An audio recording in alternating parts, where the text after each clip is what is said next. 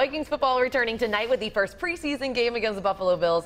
Quarterback Sam Bradford will likely see anywhere from 8 to 14 snaps depending on the situations. But we wanted your hopes for the season, and apparently no Vikings fans are watching today. Oh, shocking that people would be crabby. Here we go, Michelle. I'm actually a Packers fan. Oh, hi, Michelle. But she would truly love to see the Vikes make the Super Bowl in their own town. Thanks, regardless Michelle. of when. It would be awesome. That is true.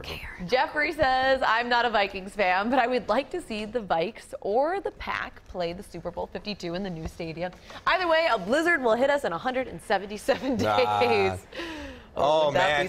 Could you imagine if the Packers made it to the Super Bowl? We Minnesotans, our head would blow up. It would be awkward. It'd be super awkward. Yeah.